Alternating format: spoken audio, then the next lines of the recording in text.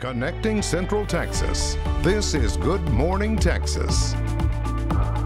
Here are your top stories for today. The fall semester at Baylor is just over a month from starting, and university leaders are still fighting to put together a plan for the semester. About a quarter of all classes will be offered online only. According to University President Linda Livingston, professors have been asked to figure out other professors who can fill in if they get sick. In addition, if a student gets sick, they will be isolated in special rooms on campus with their own bathrooms while their condition is monitored. The school will then use contact tracing to try to determine what other students may be at risk.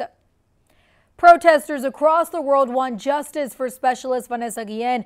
The Guillen family attended a private memorial ceremony with the 3rd Cavalry Regiment to honor Vanessa yesterday. In an emotional plea, Vanessa's younger sister, Lupe, begged for a congressional investigation into her case. President Trump plans to meet with the Guillen family on July 29th prior to the #IamVanessaGuillen bill being released.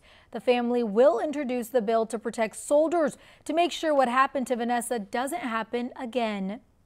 And now it's time for a check on your first alert forecast with Felicia Woody.